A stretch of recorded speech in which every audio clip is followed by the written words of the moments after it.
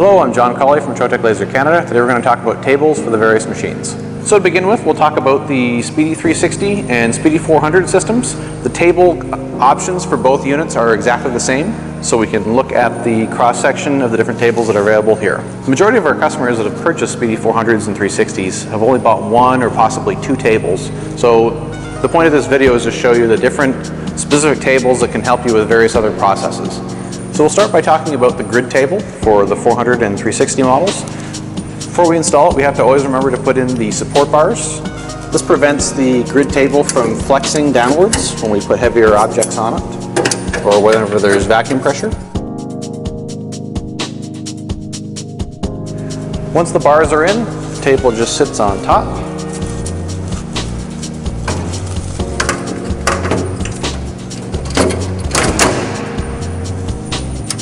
And we push in the little latch buttons.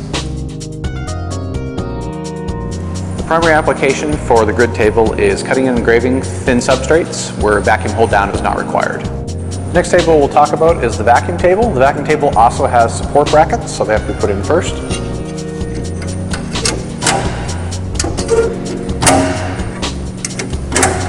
And once the supports are in, we can just drop the table in on top.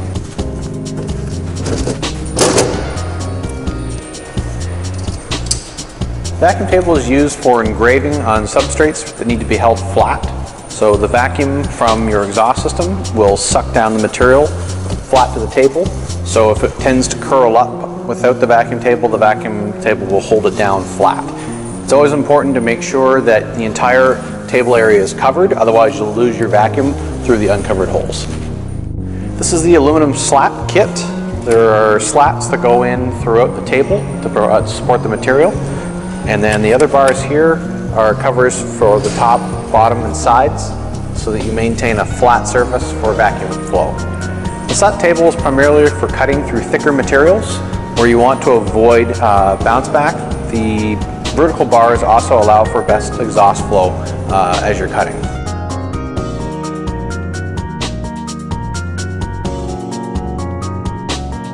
These are the border elements to bring the rest of the base frame up to the same level as the slats, so you don't scratch the material when you put it into the table.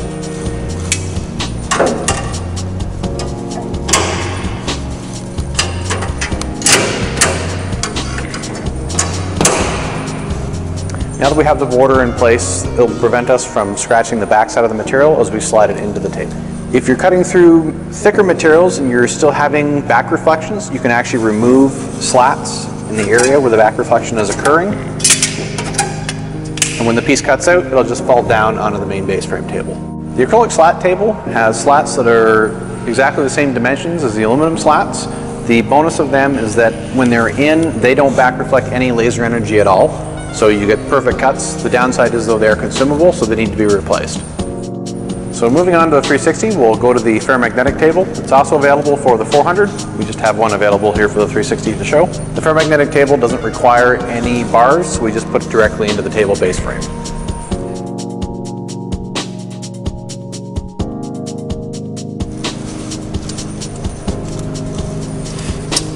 The Ferromagnetic Table is the most durable for handling heavier items. Because it's ferromagnetic, you can use magnets to hold down thin substrates like paper or fabrics, and it also has the best table flatness, so it's the ideal table for any fiber applications. The ferromagnetic table is great for engraving Trotec thins and Trotec lights.